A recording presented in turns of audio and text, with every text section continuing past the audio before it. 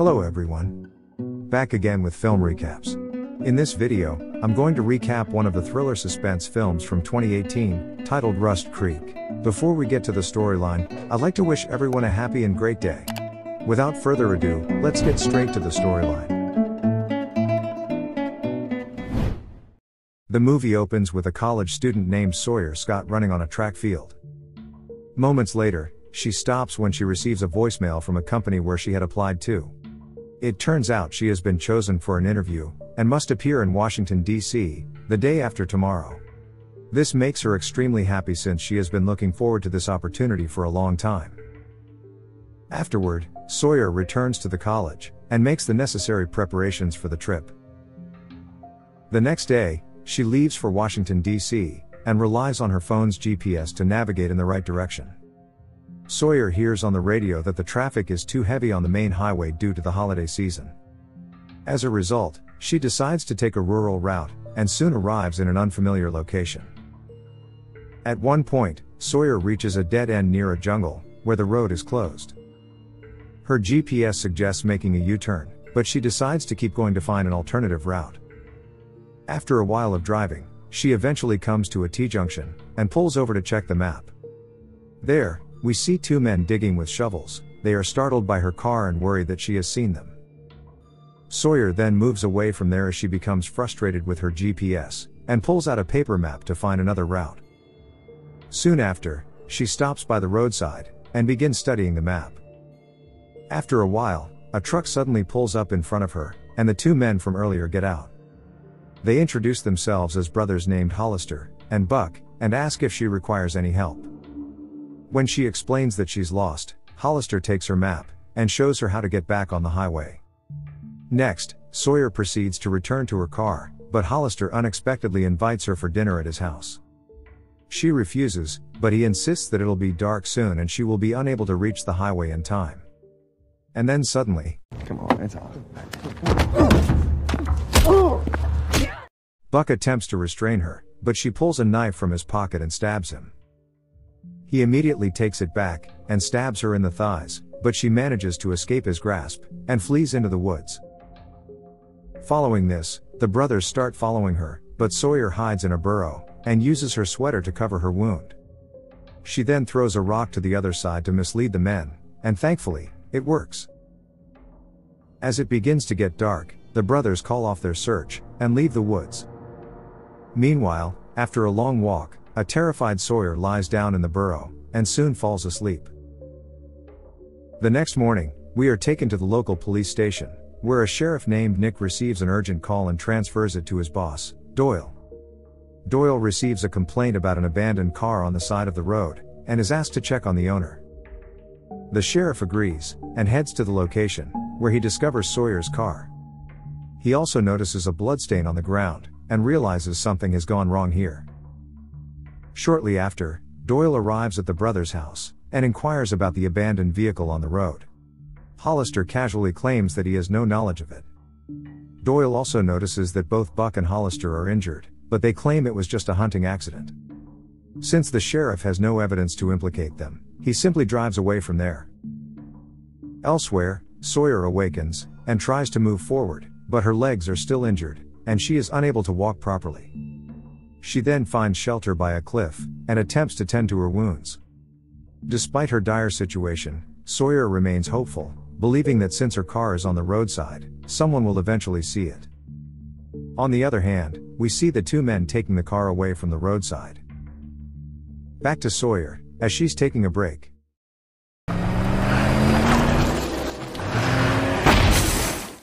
Her car plunges down the slope, and she hears the brothers cheering. Sawyer overhears Hollister saying that they need to find her quickly, or they will be in trouble. Buck then assures his brother that she is too injured to escape, and will probably die soon. After the men leave, Sawyer goes to her wrecked car, and retrieves her broken phone. It is still functional and she notices several missed calls from her mother. She attempts to call back, but there is no signal. Meanwhile, the brothers are searching for her in the surrounding area. Hollister notices some bloody leaves on the ground, and suspects she might be nearby. Sawyer then starts wandering all over the forest, but she still can't get a signal. And to make matters worse, her phone unexpectedly dies due to low battery. As it begins to get dark, the poor girl attempts to move forward, but soon becomes disoriented, and falls to the ground. In her dazed state, she notices a man approaching her. She asks him who he is, but before she can hear him, she loses consciousness. The next morning, Sawyer wakes up in bed inside a trailer, and is shocked to see that her injuries have been treated and bandaged by someone. Sawyer then wanders around and tries to leave, but all the doors are locked. She eventually comes across a kitchen, which looks like some kind of laboratory. At this moment, a man named Lowell approaches her, and it turns out he was the one who brought her here. Sawyer threatens him not to approach any closer as he tries to calm her down. But she notices a bottle of lye on the counter and quickly throws it at his face, right before she feels dazed again, and falls unconscious. The scene then cuts to the police station, where Nick is discussing the abandoned car with Doyle. Nick insists that they conduct a thorough investigation because he finds the entire situation odd. However, Doyle seems annoyed by his commitment to the case, and orders him not to overthink it. Nick is suspicious of Buck and Hollister, and believes they are involved, but Doyle states that the brothers are mischievous, but not criminals. In the next scene, Sawyer regains consciousness in the trailer when Lowell brings her a sandwich and a drink. But this time, she finds her hands tied. Sawyer asserts that she needs to go to the hospital and call the police, but he ignores her. Shortly after, she notices him packing meth in the kitchen and takes a bite of the sandwich. Sawyer then introduces herself and explains what happened to her. She tells him that her parents are probably worried about her, and asks him to take her to the police. Just then, a vehicle approaches the trailer, and Sawyer begins to scream for help. But Lowell quickly covers her mouth and warns her that if she shouts, they'll kill her. He then tells her to remain silent, and walks outside, where he is met by Hollister and Buck. It turns out that Lowell is their cousin, and cooks meth for them. They ask him about the girl who went missing around here, but Lowell says he hasn't seen anyone. While they are talking, Sawyer notices a pot of lye, and attempts to use the chemical to break her ropes. Meanwhile, Buck and Hollister find it suspicious that Lowell suddenly didn't invite them inside, or even offer them beer this time. They suspect he might be hiding something, so they venture inside to check. Fortunately, they don't find anyone, and it turns out that Sawyer has already broken free and run away. This makes the brothers satisfied, and they finally drive away from there. Later, we see a clueless Sawyer walking through the woods. But Lowell soon catches her, and forcibly brings her back to the trailer. Elsewhere, at the police station, Nick and Doyle are visited by their superior, State Police Commander Slattery. He is very disappointed with Doyle's work, and requests an update on the abandoned car case. Deputy Nick reveals that the car belongs to a couple who gave it to their daughter, named Sawyer. She has been missing for several days, and was last seen on her campus. Upon hearing this, Slattery directs the sheriffs to make the case a top priority, and urges them to find the girl as soon as possible. Back in the trailer, Lowell tells Sawyer that what she did with the rope was clever. She asks him to let her go, promising not to reveal anything about his work. However, Lowell explains that they are 5 miles off the main road, and 20 from the nearest town. He doesn't have a car, and if she tries to leave on foot, she will likely run into either Buck or Hollister. Sawyer is still skeptical, so Lowell finally cuts her ropes. He mentions that the brothers are heading to Charleston this weekend, so he will borrow their truck and drop her off somewhere safe. Until then, she is free to leave at any time, and he won't stop her. Elsewhere, the brothers are confronted by Doyle, who is angry with them. He demands they tell the truth about the girl since his superior is pressuring him. At this point, it is revealed that they all worked together, and the brothers supplied drugs for Doyle's operation. Hollister then admits that he thought the girl saw them burying a dead body, which is why they attacked her. It turns out on that day, they were burying someone per Doyle's orders. The brothers assure the sheriff that the girl is most likely dead, and that they will search for her tomorrow. The scene then shifts to the next morning, when we see Lowell cooking meth. Sawyer shows interest in his work, so he proceeds to give her a demonstration. He also shows her a coffee mug containing anhydrous ammonia, which he used to cook meth. It is far more dangerous than lye, and can burn someone's skin in seconds. Sawyer assists with his work and, during this time, she steals a garden fork for safety. Lowell then informs her that the brothers are arriving soon, and asks her to hide. As she leaves, he notices that one of the garden forks is missing, and realizes she still doesn't trust him. Shortly after, the brothers arrive at the trailer with some raw materials, and bring them inside. They quickly leave as the place is full of dense gas. Elsewhere, Nick, who's still investigating Sawyer's case, is advised to spend Thanksgiving with his family. After much convincing, he finally agrees to leave and heads outside. But moments later, he recalls something and returns to his office to retrieve it. But then, he overhears Doyle ordering Hollister to find and make sure the girl is dead. This leaves Nick horrified, and he can't believe that his boss was the real culprit all along. Doyle asks for a chance to explain, but a terrified Nick points a gun at him and proceeds to leave. Doyle pleads that it doesn't have to end like this since they are partners, and before Nick can get into his car,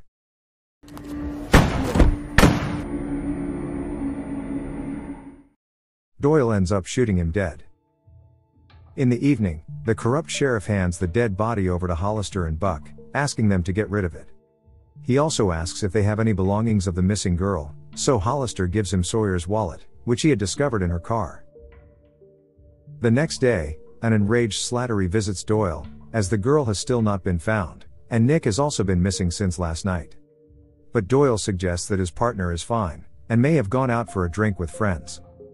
Slattery then declares that his team will take over the search for Sawyer, and her parents are also coming here. Upon hearing this, Doyle becomes worried, and he deliberately opens Nick's locker in front of his superior, where he pulls out Sawyer's wallet from there, and pretends to be shocked. Slattery is also taken aback, and informs his team that Nick may be involved in the missing girl case, and asks them to look for him. In the afternoon, Doyle arrives at Lowell's trailer to check on the meth production. However, Lowell points a shotgun at him, and stops him from entering. An enraged Doyle reminds him that he is the chief, and Lowell is just an Indian. But the latter calmly reveals that Doyle is standing next to a barrel of ether, and he only needs to shoot once to cause an explosion. Hearing this, the sheriff decides not to disrupt the production and drives away from there. Lowell then enters the trailer, and informs Sawyer that it was just his boss. While driving away, Doyle notices the brothers, and comments on how rudely their cousin was acting. He also orders them to conduct the drug deal properly, and prove that they can compete with a Mexican cartel. Shortly after, the brothers arrive at the trailer to collect a batch of meth. Lowell hands them the product, but Hollister then notices two distinct sets of footprints on the stairs. This makes him suspicious, but he doesn't say anything and drives off. Following this, Lowell enters the trailer, and informs Sawyer that they will stay until dusk, after which he will take her to the state police. He also reveals that he intends to leave this place and start over in life. Upon hearing his words, Sawyer returns the garden fork she had taken, but Lowell tells her to keep it as a memento. Suddenly, while they're talking, the brothers barge in and are shocked to see the girl. Hollister accuses his cousin of betrayal, and demands that Sawyer come with him. However, Lowell tries to calm him down, urging him to sit and talk first. He also asks Sawyer to prepare coffee for everyone. Lowell then tells the brothers that he's been keeping Sawyer as a hostage, and making her do all sorts of work. While they're talking, Sawyer discreetly pours the anhydrous ammonia solution from the coffee mug, and heats it in the microwave. To maintain the act, Lowell claims he's trained Sawyer well, and then orders her to sit on his lap. Seeing this, Hollister is amused, but Buck notices something is wrong in the microwave. A massive explosion occurs, killing Buck instantly, while Sawyer and Lowell manage to escape the trailer, but the latter is badly injured. Sawyer urges him to come with her, but he insists he can't make it, and gives her directions to the nearest road. As she runs away, a badly burned Hollister emerges from the wreckage, and tries to shoot her, but Lowell intervenes and grabs him from behind. The cousins engage in a brutal fight. However, just when Lowell is about to finish off Hollister, Doyle arrives out of nowhere and shoots him. Hollister feels a sense of relief, but it's short-lived, as the sheriff coldly shoots him as well. In the next scene, Sawyer finally emerges from the forest after running for a while, and is relieved to see a police car. Unfortunately, it turns out that she is picked up by Doyle again, whom she doesn't recognize. She tells him everything, how she was attacked by two men on the road, and how Lowell saved her and kept her hidden. She also states that all 3 men worked for someone else, but she never saw his face. Sawyer then asks Doyle if he's not going to call for backup or return to help Lowell. So, he tells her not to worry, asserting that in this situation, he is the chief, and she is an Indian. Upon hearing this, Sawyer is shocked, as this is the exact phrase she had overheard Lowell's boss say outside the trailer.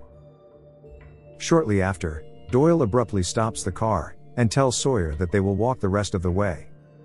The poor girl has no choice, but to comply with him. Doyle then leads her to a river, where Sawyer begs him not to do this. However, the corrupt sheriff immediately grabs her hair, and proceeds to drown her. Our heroine fights with all of her might, but the man easily overpowers her.